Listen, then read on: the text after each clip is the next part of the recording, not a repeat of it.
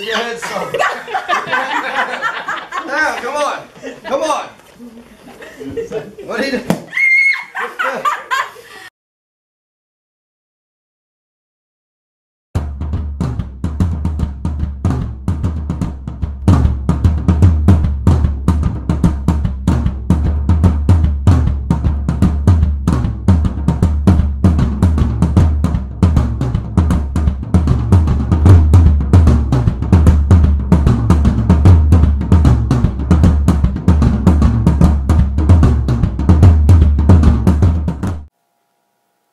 Urban Tactical Instructor Jay Stratton, who has a dense background in combat medicine, recently held a tactical medicine class at Gulfcoast FCS Kali in Trinity, Florida.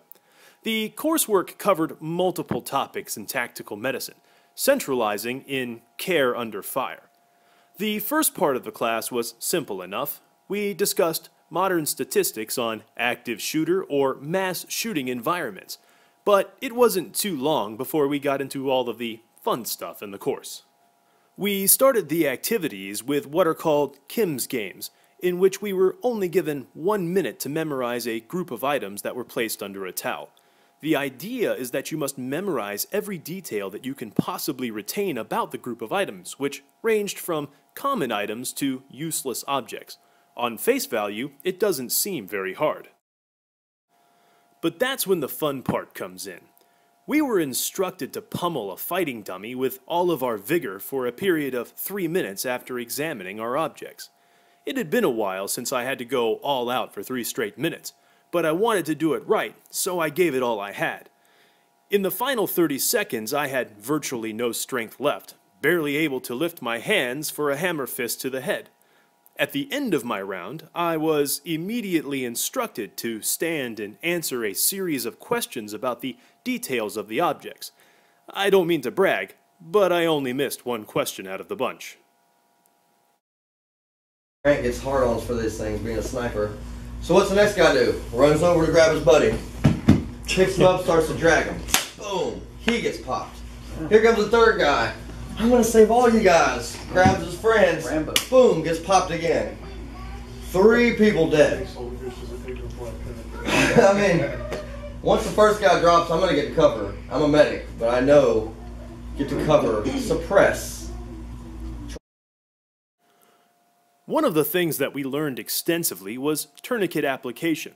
The type of tourniquet we were training with was called a CAT, which stood for Combat Application Tourniquet. Designed to be deployed quickly and in combat settings, and operates simply enough to be deployed with 1 hand so that if you're by yourself, you won't bleed out before help can get to you. We were timed at each application of our tourniquet, and we were eventually given the challenge to apply the tourniquet to ourselves while remaining in a down position in order not to get shot twice. In some of the scenario training, we were taught how to triage victims in the prone position, such as in the active shooter situations. In another setting, we were told to triage a group of folks that were not part of an active shooter situation. Our goal was to move from victim to victim and establish the needs of each victim while remaining tactically safe in the environment. Bouncing around between the victims, most of us did not notice that what was set up, while not being part of an active shooter situation, was actually the aftermath of a brutal knife attack. In yet another aspect of the training, we were blindfolded in the dark and were disoriented by strobe lights. Once guided to the proper position, we were instructed to do a blind, prone trauma exam in which the instructors did their best to confuse and distract you. We would then have to go back and list all of the problems that we found on the body.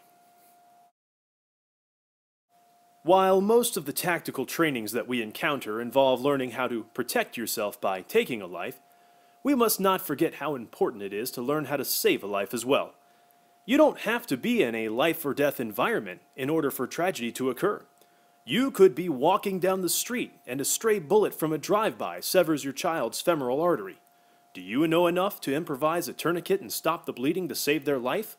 Attending a tactical medicine class may change many of those thoughts from uncomfortable fears to confident living.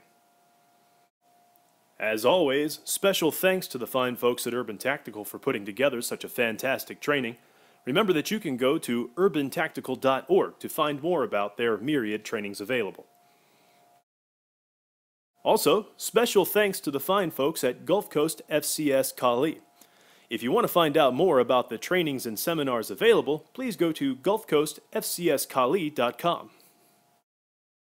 Thanks for watching another episode of The Art of Badass. Visit our homepage at theartofbadass.com or visit our Facebook page at www.facebook.com/official AOBA. Remember, there's a million ways to make yourself better. Some ways are just more badass than others. The goal at The Art of Badass is to put all of those ways together in one place. That way, you never have too far to look in finding your path to badass.